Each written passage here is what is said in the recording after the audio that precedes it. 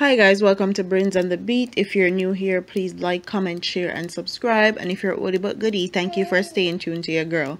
So in today's video, we're going to be talking about a guy that have been implicated in his own dad's murder.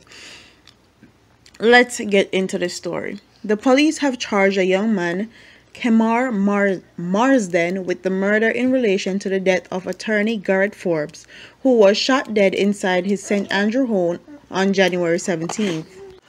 He was officially charged with murder on Saturday. A representative of the Corporate Communications Unit of Jamaica Constabulary Force told Loop News that reporter Claude Mills of Marsden, the accused, who was taken into custody after reportedly placing a hit on his own father, a well-known Kingston businessman, it is also facing the possibility of being charged with conspiracy to commit murder.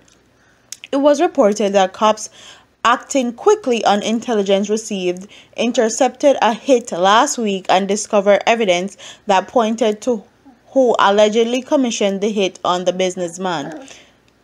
The police source told Loop News that once the cops held the gunman, they found incriminated voice notes in his phone, which led them to the detention of the man who allegedly instigated the hit. While confirming that the young Marsden has been charged with Forbes' murder, no details on the investigation into the offense was forthcoming from the police. Forbes, 49, resided in Oak Ridge, Stillwell Road in Kingston 8 area. Reports from the Constant Spring Police shortly after the murder was committed were that about 10 p.m. a relative found Forbes unresponsive in his home. The authorities were summoned. On the arrival of the law enforcers, the attorney's body was seen lying in a pool of blood with several gunshot wounds. The crime scene was processed and the body removed to the morgue. On February 5th, the St. Andrew North Police issued photos of two suspects in relation to the lawyer's murder.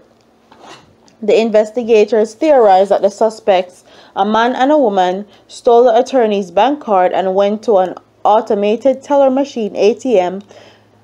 The photos were of the man and woman inside the machine.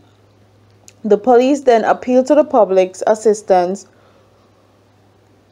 to locate the individuals. So this guy, Marsden, have been implicated in his own father's death, which is very unfortunate.